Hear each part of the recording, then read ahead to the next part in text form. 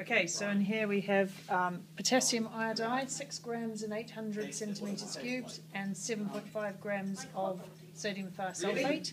We've used 20 centimetres cubed of that, and we've added 10 mils of sulfuric acid.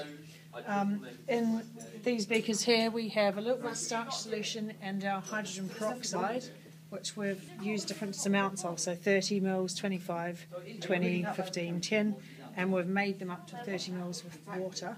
So there's the iodine clock reaction, and Mark is going to add the solution X to the hydrogen peroxide, and Chloe is going to time how long it takes to go blue-black. Do we do it as soon as you put it in? Yeah, as soon as it hits it. Okay. It's the clear shot. Someone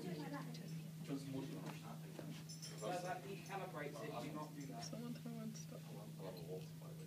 Yep, and then just record the time so you can see the time.